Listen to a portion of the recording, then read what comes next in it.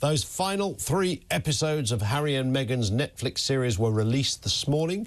Within the final episodes, Prince Harry speaks about the breakdown of his relationship with his brother William and blamed the media for Meghan suffering a miscarriage. Other revelations include the Duke saying a joint statement was put out without his permission in his and his brother's name, denying a story that William had bullied him out of the royal family. He's also accused the palace of feeding stories about the Duchess to the press to avoid other less favourable stories from being published.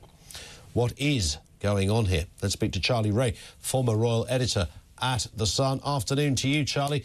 It's interesting, isn't it? Normally when a series comes out, they put all the good stuff at the beginning, and then over the course of the next 2 or 3, nothing much happens and it becomes a bit disappointing. I would suggest, Charlie, that all the big stuff, frankly, is happening now. These are significant revelations, true or not. Yeah, they are significant revelations, sorry, and good afternoon, Ian. He's certainly upped the ante with the war with him and his family. There is no question about that. I mean, the criticism of his brother and his father, you know, he says at this meeting that they had at Sandringham, the famous Sandringham Summit, where they were discussing the Megxit scenario, that William, it was terrifying to have my brother scream and shout at me and my father say things that just simply weren't true. Well, hang on a second.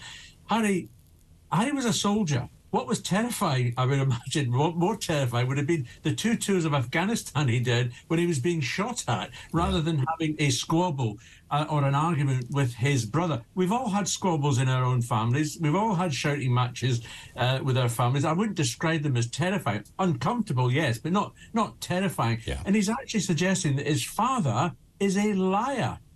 Absolutely. I mean, this is what I mean. This is powerful stuff, isn't it? I mean, this is game-changing stuff, Charlie. It is game-changing stuff, and to the point that I now firmly believe that these two will not be invited to the coronation next year. I can't see how they can be invited and asked to come over with all these sniping and allegations that they're thrown around at all. I mean, if you watched all the 6 episodes, what a terrible life they've had with their multi-million pounds and their very fancy houses in Montecito and private jets and everything else. You know, it's just, they paint such a terrible picture of the life that they had. And to be fair to them, they did cover in these things that how they were fated at the start. And I think Harry has got a point that, you know, they became very, very popular. There's no question about that. But I don't think that their popularity at that point caused a problem with other members of the royal family, because you know, Catherine and William are fated everywhere they go, and so were Harry and Meghan. There's no question about it. They were the young royals that were going to come along and keep the monarchy, the institution going. But they are the ones who chose to step back. And the fact as well that he said, this suggestion that after this meeting, the Sandringham meeting, that there was a story which was suggesting that William had bullied Harry and Meghan out of the royal family, and that his people then issued a joint statement, something with his name attached to it, where he says, I couldn't believe it. No one asked me permission to put my name to in a statement like that. Well, I don't remember him you know, calling out that statement at the time, and I'm surprised because he's calling out everything else so far, and he's saying that this is an example of the William's office lying to protect him, whereas not protecting him and Meghan with the truth. Yeah, it's quite dynamite stuff, this, and you're right. You know, we've had to sit through 4 or 5 hours of this docu-series to get to the nitty-gritty. And just a couple of other things, you know, she talks about that, you know, when she was going to her wedding and travelling in the royal car, she suddenly saw these thousands and thousands of people in the street and couldn't believe that there was going to be thousands and thousands of people in the street. And I'm thinking, well, you know, what would you expect? You're marrying a prince of the United Kingdom, and you don't think there's going to be people who are going to be out there. Has she not watched videos before or news items before of other royal weddings? Yep. And then there was this South African thing. You remember the the interview that she gave to Tom Bradby of ITN, which was an agreed interview. As she says, it was given the green light by the palace to do the interview. And there's one part of it where, this is the famous part where Tom says, "How are you?" And Meghan says, "Well, thanks for asking. Not many people have cared how I am." Then she goes back into, you know, talking about it. She says, "I did not realise that would be included in the interview." And you think, well, hang on a second, you've agreed to the interview. There's a guy standing there with a camera and a microphone. Yes.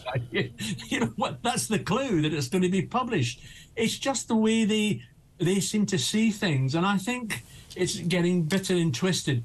And don't forget, Ian, January the 10th, we've got Harry's book out, Spare. Yeah. I suspect we're going to get a lot more of this stuff coming out in it. Yeah, I sense so too. Charlie, thank you as ever. It's always lovely to have you on. Charlie Ray is the former royal editor over there at The Sun with us here on talkTV. I think this is all rather simple, actually. I think there are two major things going on here. Maybe three. There's probably, I'm sure, a lot more, and we will all have our own opinions on this. This is a man I've always sensed is still very much in grief, and I think if I was him, I would probably be in the same situation. Therefore, a lot of what he believes, a lot of what his experience is fed through that prism. And why would it not be? And maybe William was able to not do that, and perhaps because of his different status in the royal family, it was something he could do. Maybe he just didn't react to grief in the same way. Everybody has different ways of dealing with things, but something such as the death of his mother in those circumstances when he was that age, I just think Harry never fully was able to get over that. And whilst nobody fully gets over it, you learn to live with it. I think he's just had greater struggles in that respect. The second thing, which is, I just think, a basic human thing, who doesn't want to tell their own story? Who doesn't want to tell their side of things? We've all had conversations with ourselves, haven't we, in the kitchen when you're cooking dinner or something, because you've been wronged that day by a colleague or a boss or a mate in the pub, and you kind of go over, I wish I'd said this, I wish I was able to get that. He has an enormous platform to do what I think everybody else would wish to do. And, of course, the third thing, which is stating the obvious, his views are only informed because he's a former royal. If he remained in the institution, he wouldn't be saying any of this stuff. He would have realised that, like, you know, bad things go on. It's annoying. It's like outrageous injustice. But that's what I'm part of. I just have to take it on the chin and move on. Because he's moved out, then he can have those opinions. So it's allowed him that room to sound off in that kind of way. So I kind of don't blame him, but I do think what I find a real shame. And do you know what? I genuinely struggle to look at those images when I've watched 1.5 of these things. There's 6 have been out. I doubt whether I'll watch any more. I'm just not that interested. But every time I saw those pictures of him as a little kid, particularly walking behind his mother's coffin, I struggled to watch that in the same way that anyone who's a parent, and I have young kids, would. I think you'd have the same. Any of those stories that involve young children, there's been some horrific ones of late. I really struggle to read any of that, and I struggled in the documentary of watching him as a little boy, and William as well as a little boy, being wheeled out at different occasions. You know, they were taught from a young age, just smile, say nothing, just smile, be polite, move on. And to go through that through your school, I can't imagine what that life was like, but losing your mother and then going through all of that, I do have a problem seeing that, because I can imagine the pain he must have been in. I find that actually tantamount to terrifying. And I can't for 1 second get beyond that and imagine that that has been a huge part and parcel of where his life went. And he wanted a different kind of life. He saw that experience with his mum and he wanted to move on from it. So I just really don't buy into the, you know, who are this scandalous couple, why don't they shut up and all the rest of it. It's up to them. It's not North Korea. You know, if you don't like it, don't watch it. It's as simple as that. I watched 1.5 because of my job. I don't have any desire to watch the rest of it. I don't have a massive opinion of them either way. I don't think they're Lucifer and Chairman Mao combined. I don't think they're evil people. I'm a bit indifferent to it, to be honest. But I do think it's significant. And I think of that time when he was bereaved and without his mum. You know, I don't imagine his dad being the guy that held him up in his arms, cuddled him and said, you know, we're going to try and make this all right. I don't see that being part of the way they deal with each other. But him and William, the thought of them consoling each other back then, and now this, to the point then maybe never going to talk again, which kind of makes you realise that when we saw those images when the Queen died, of the four of them walking together, Kate and William, Harry and Meghan, when we thought, oh, is this okay? They clearly did that for the cameras, all four of them. It looks as if I think Charlie Ray's probably right. I doubt whether they're going to be invited to the coronation based on this, because this is genuinely, it will be seen from the palace perspective as completely indiscreet, but it's very personal as well. He talks specifically, not about certain individuals, about specific individuals.